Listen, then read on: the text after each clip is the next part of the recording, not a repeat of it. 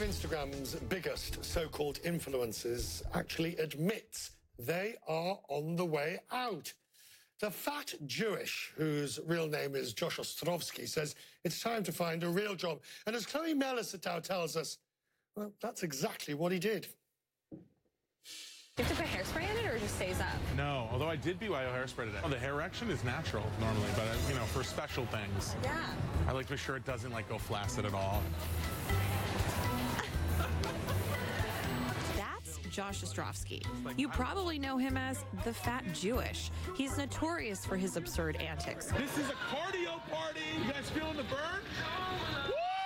And he's hugely popular on Instagram with more than 10 million followers. But he's also been at the center of controversy. In 2015, he was accused of plagiarism, stealing jokes and reposting them to his account. Ostrovsky says he was just sharing stuff he thought his followers would like and often didn't even know where the jokes originally came from. He's since promised to attribute his posts. And while you might think of the Fat Jewish as the internet's class clown, these days he's focused on something else entirely: rosé.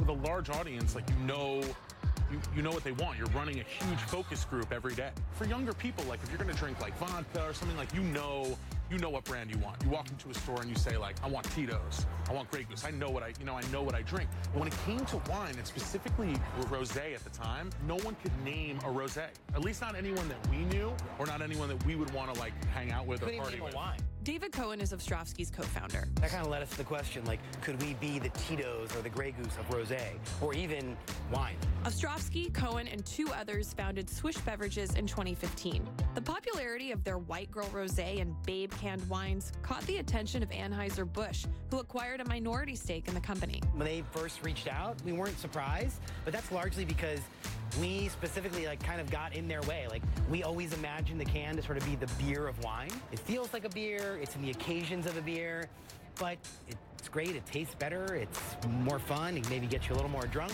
You look at the cans, Babe Rosé. You look at the wine, White Girl Rosé.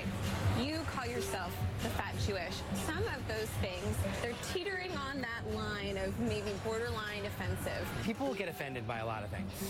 Our intention has never been to alienate or exclude anyone. Kind of equal opportunity. Like, I'm making fun of everyone equally. First and foremost, myself.